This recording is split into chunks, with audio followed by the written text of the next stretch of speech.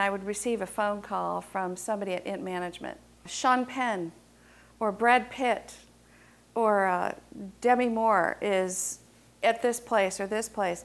You need to get somebody to get her into session today. And we would be given an order with a threat. If you don't get Brad Pitt into session today, you would be assigned to the RPF for missing this opportunity. And so we would have to do everything we could think of, use every resource that we had at our fingertips to contact an FSM or another celeb that we knew to bring a Dianetics book to their house or to their hotel room or whatever, and then basically persuade or coerce them into trying out a session.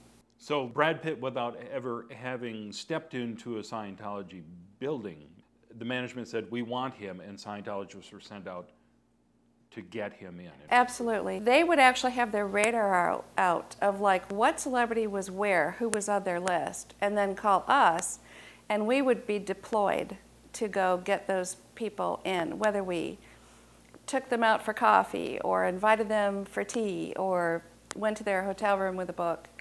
But we were under constant order and pressure to do this. Did Brad Pitt ever come in to do a course, do you know?